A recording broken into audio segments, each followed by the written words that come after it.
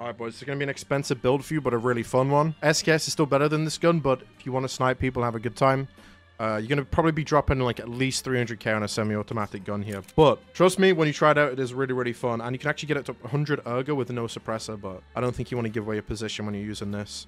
It's the type of gun that you sit back and just snipe people with. That is the SAG with a silencer. Short barrel, by the way. Very expensive, but pretty fun for tapping people. Enjoy.